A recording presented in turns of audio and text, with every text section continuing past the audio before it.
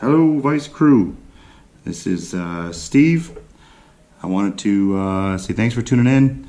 This is what we're going to be tying today. It's going to be the double-winged caddis. So this is the first one in the series. These are going to come out every week for you guys.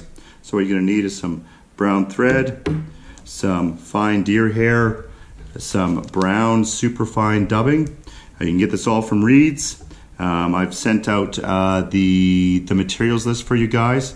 So yeah, without further ado, let's get started. So you're going to start off with your brown thread onto the hook shank itself. Bring it to just about the bend. You can tie this with both a tail and without a tail. So I will be tying it without a tail. So grab a small amount of your dubbing, right? So again, like I've taught you guys, you should be able to float in the air, right? So let's get this onto the thread. So what we're going to do is we're going to wrap this about a halfway up the shank. And when you look at a caddis, it looks like a meat tube, right? So we're just going to grind that up. So nice and thin to about there. All right. So at this point here, you're going to grab a small clump of your fine deer hair, right? So let me just clip off a clump and then I can show you kind of what we're looking at here. So about this much here, okay?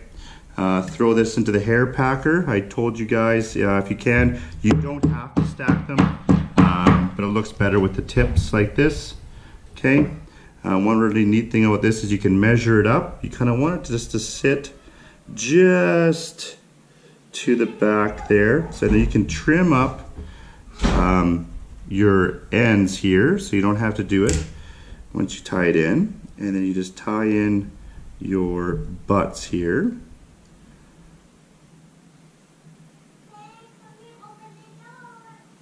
Alright, so nice and poofy. The nice thing about deer hair is that it's very buoyant, right? So we're going to finish it, and then after this point here, we're going to grab some more dubbing. Again, remember, float in the air. That's about the right amount. All right. So we're just going to do a nice little rope of dubbing there. We're going to wrap that up just behind the eye. Okay, and then we're going to put another amount of dubbing on there. You can see how that's a nice wing there. That's going to float really nicely. So, all right. So again, we're going to grab a small little stack of our deer hair, right? So I would say I'd say half a pencil or a pencil width, right? So we're going to again throw it into the stacker. Make sure all those tips are nice and even. Again, if you don't have a stacker, don't worry about it. So, okay. All right, I'm just going to throw those back. Jumped out on me there.